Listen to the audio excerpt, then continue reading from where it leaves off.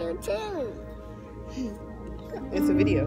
It's video. Oh, video is my video. Video is my video.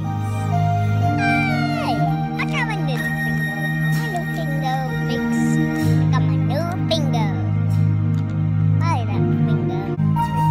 Hallelujah. But this is the day the Lord has made, and we are going to rejoice and be glad in it. I don't know about you, but I was glad when they said unto me, let us go into the house of the Lord. Because in the presence of God is liberty, in the presence of God is joy, in the presence of God is peace. And I don't know about you, but I believe that God is going to do something great tonight. So do me a favor, find somebody you can come with in the car. Get out of your seats, get out of your rooms. Go greet them in the name of Jesus. Tell them, welcome to the house of the Lord. I'm so glad you're here. Welcome to Sunday on Wednesday night. Tonight's going to be great, and I can't wait to see what God does.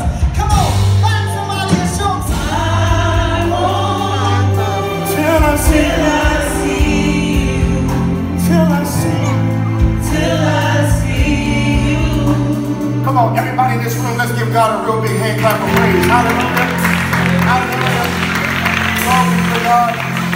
Glory to God. Okay, this is a word for somebody in here. Something that was out of place in your life is about to get snapped back into place. If you've ever been to a chiropractor, how many know when stuff is out of place, it's painful? But when they put that thing back in place, you can function and you can move. Just tap your neighbor and say, something's about to get put back in place for you tonight.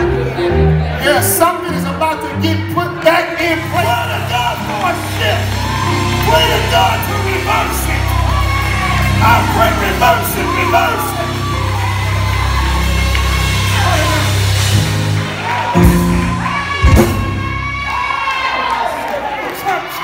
Shift our prayer life, shift our worship life, shift our discipleship life, shift our intimacy with you, God. Shift!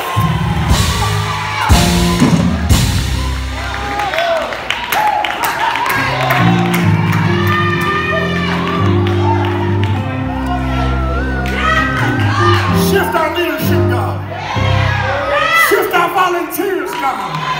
Shift our hearts, God. Can I tell you something? When you lose God, everything stops.